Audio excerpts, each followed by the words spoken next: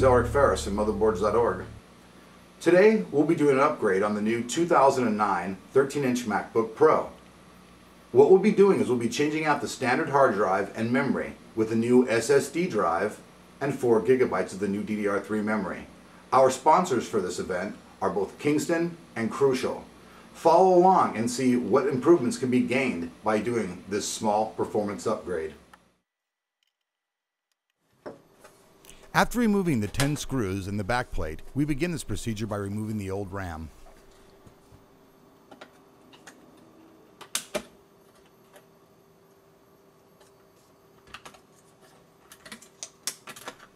The memory that we're installing in this new MacBook Pro is 4 GB of the new Crucial DDR3 8500 1066 MHz memory. When installing the memory, you will know that there is a groove inside the memory chip. Please make sure the groove in the memory chip matches up with the slot into which it's being installed.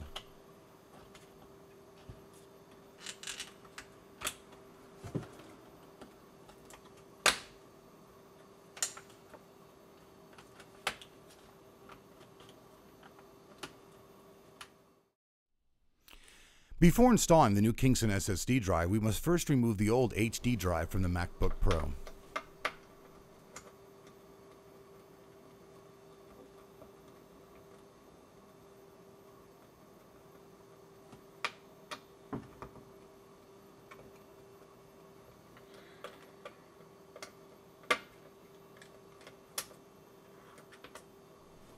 After removing the screws and the hard drive brace, all you must simply do is remove the SATA cable before moving on to the next procedure.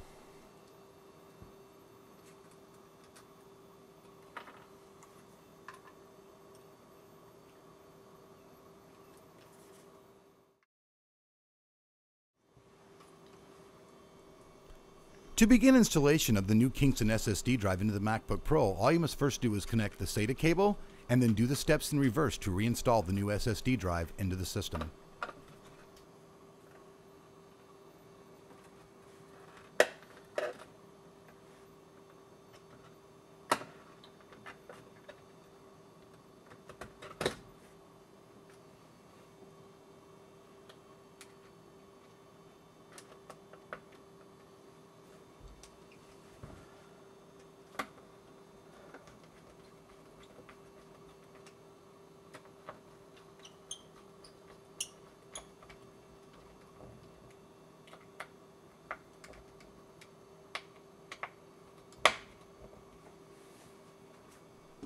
That's it for the installation. Now let's move on to some test results.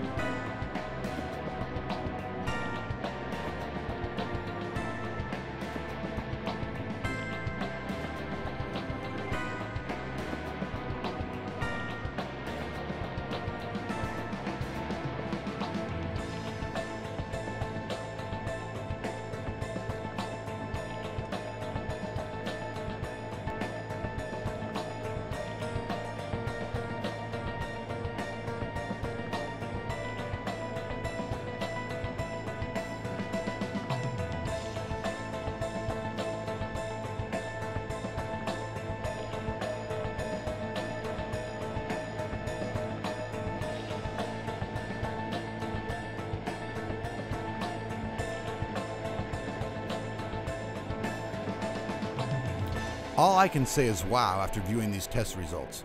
As you can see, there is a vast improvement in performance from such a very small and simple upgrade.